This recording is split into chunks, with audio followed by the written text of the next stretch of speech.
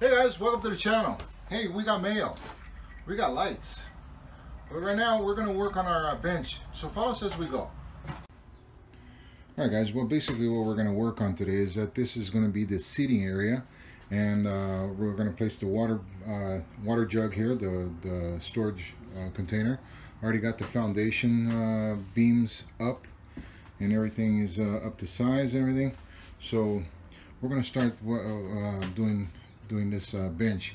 What I like to see is that we make it like in a U formation. I even got the drawing, I got it all sketched out on the floor here, and make it into a U formation, and then the center would be able to pull out and then become a full-size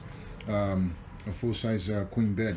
So this is what we're going to do. So please follow us as we go.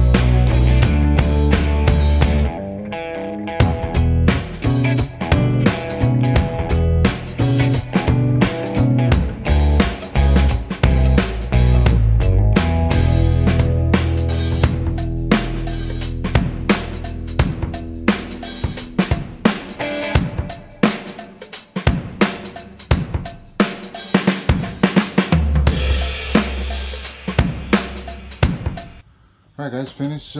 Pretty much we have everything done here. All we need now is just the paneling to go cover these openings here.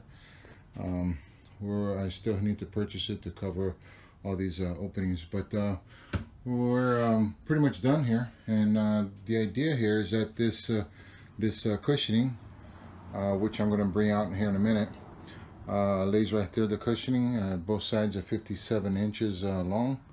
And we're also going to paint these white. But the idea here is that this will be seating, and this wood will come out like this right there, and boom, we got yourself a queen size bed. Right now my wife is sewing the covers for the upholstery for the foam, and which is going to be placed here in our queen size bed.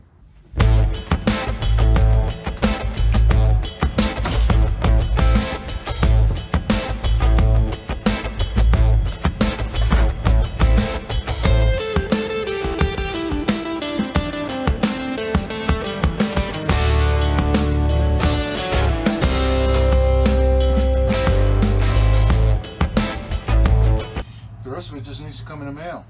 Alright guys, so pretty much we got this 5-inch foam that we my wife has covered with drop cloth from Home Depot. It's real nice.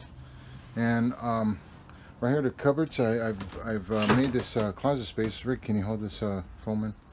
Made this real neat closet space right here, a little cupboard. And right here is where we're going to install the battery and all the pumps and electrical and all that stuff. So it's all going to go under here.